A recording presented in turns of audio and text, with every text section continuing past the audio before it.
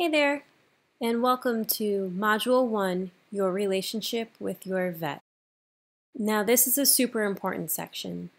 These days, there's a lot of hate and vitriol flying around, especially around allopathic veterinarians. In this section, I want to emphasize the importance of compassion. This is not a section in which you will find conspiracy for the medical industry.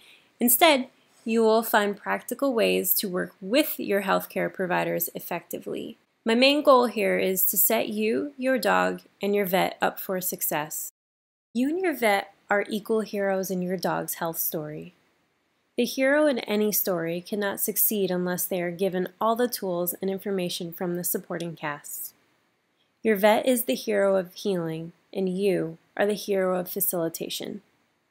The truth is, vets are really busy and in most cases overworked with a ton of pressure to save animals they grew up idolizing.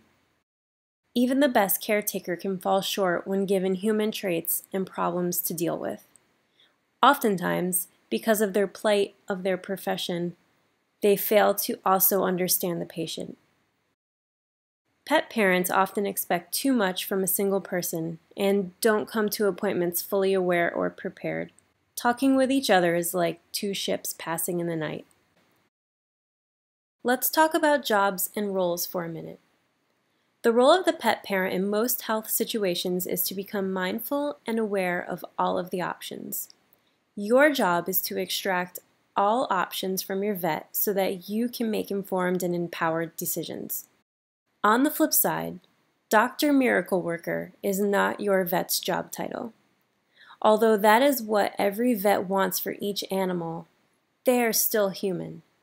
A vet's job is to use their medical knowledge to do what they feel is in the best interest for you and your pet. Their job is to explain the economics, details, and options to you after you bring them to their attention. It is not their job to spill the worlds of literature upon you and create plans and protocols that have never been done before. That is up to you to bring those details to light.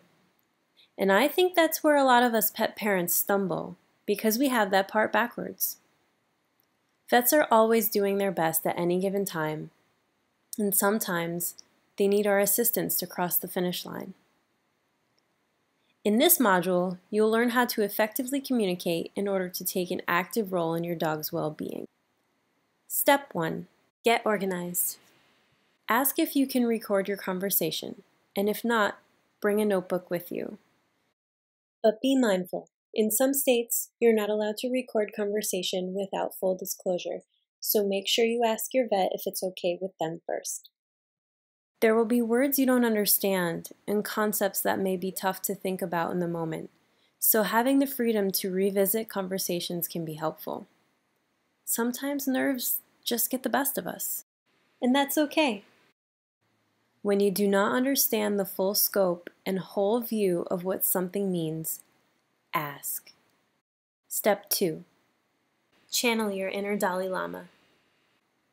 By starting sentences with the word you, the recipient automatically feels under attack, and your dog cannot get the best care when their only vet is feeling shamed and blamed. So instead of asking in language that is confrontational, such as, "You're not making any sense to me," use I statements like, "I am not understanding that part. Can you please see that differently?" 9 times out of 10, they will be happy to repeat themselves. And if they aren't, take your things and find a new doctor ASAP. Step 3. Become a parrot. Repeat everything back to your doctor. Think of it like mid-conversational recaps. Use your own words so the vet has to listen in different language and make the connection, and so that you know that you understand it completely. Step 4. Grab your markers. If you don't understand what something is unless you see it visually, ask for a sketch or to see the X-ray or scans themselves. 60% of the population are visual learners. Ask for a visual from your vet. It can really help. Step 5. Be the CEO of your own wellness team. Think about your situation like this. You're a manager of a small team at work. Good managers recognize the strengths of their team and let them do their work. A good manager provides direction and strategy, and the team can complete the task.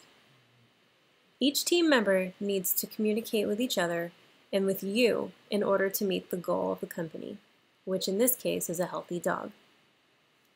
You need to be strong, amiable, and direct in order to accomplish what you need. You are not wrong or hurting anyone's feelings. You're getting shit done in a direct and purposeful way. A doctor can't help you if you don't tell them exactly what you're thinking.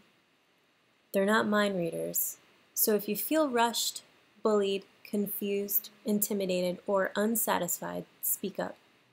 There is no room for shyness when your dog has cancer. Be assertive. Your dog's life depends on it. Tip for shy people. So if you're anything like me, you can be a little intimidated. Take a look at how you feel about authority figures. Do they scare or intimidate you, or do they get you tongue-tied?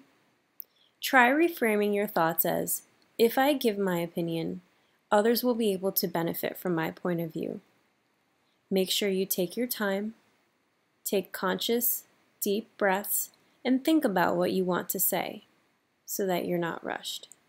Hopefully this helps you have a better relationship with your vet, and we can move on to Module 2, which is all about the diagnostic process.